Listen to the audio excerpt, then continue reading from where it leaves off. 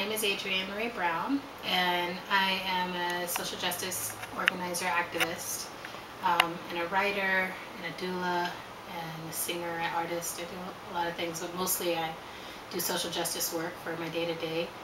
And I love, and I'm constantly trying to figure out how to live my values in my life. So how can I actually, if I want to see the world change, if I want to see people use less resources, if I want to see people live more simply, then how can I actually apply that in my own life?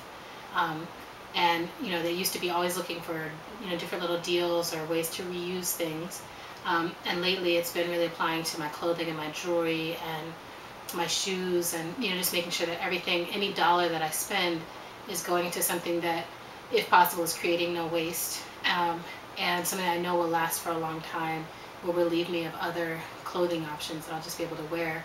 It means that I'm taking up less space, like when I travel and other things, that I'm able to really be a contained person, and not taking up a lot of other people's space. And then on a social justice level, trying to get people to understand that a lot of our most offensive behavior on an international scale is from what we're buying with our clothing. So when you look at something and it's like, this was made in Taiwan, this was made in China, this was made in India, a lot of those things, behind the story of how that got made, there's a sweatshop or there's an unfair working condition, and it's actually really hard to know what are the conditions, even in the US, by which things are being made.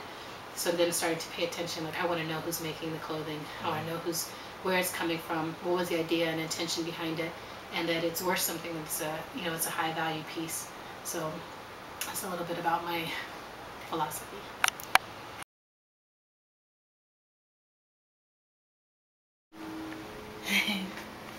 So I started getting Trudy Miller stuff last year, after I saw Tamar Kali wearing one of the kimono dragon pieces, and I've been collecting quite a collection, right?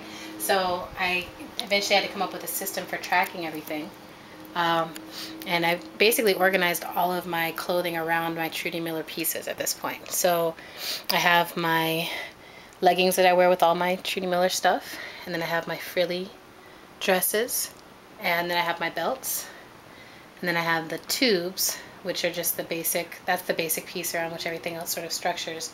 And then in this corner I have all the kimono tops, the kimono dragon tops. And this way, literally any day I can just come and sort of pull out any two pieces kind of, and say, okay, this is going to be, and I literally sometimes will just pull them out and say, what can I do with this combination? And so today I pulled out, I was like, okay, I'm looking for black things. So I pulled out this, which is the sheath. This is like the piece that can be like the top. You can do it a couple different ways. But this is the sheath, and I just pulled it out, put this on with the frilly belt. This is the black frilly belt. And perfect for the summer, because it's, little fancy little stuff, things going in different places, but it still covers everything.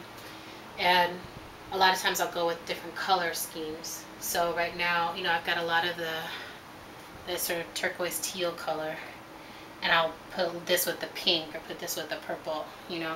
I recently had to go to a funeral and was able to take just all the black pieces I had and put them into combinations, and without having to think through my grief process about like, what am I going to wear? It was just like, I'll just grab some black stuff I know it'll look nice and elegant for that.